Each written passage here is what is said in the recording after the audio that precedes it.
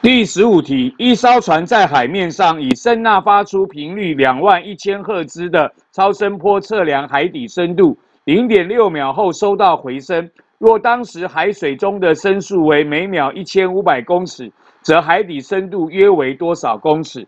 那么我们发出的声音速度是每秒1500公尺，我们走了0.6秒。所以总共走了这么多的距离，这个是回声，是去又回来，所以它走了我们要求距离的2倍，所以我们要除以2，所以呢这边就是900除以2就是450公尺，所以我们要深度就是450公尺。它题目所给的赫兹21000赫是没有用的，只有我们的速度1500跟我们的时间0.6有用。所以第15题问我们说，则海底深度约为多少公尺？我们答案选的是 A， 450公尺。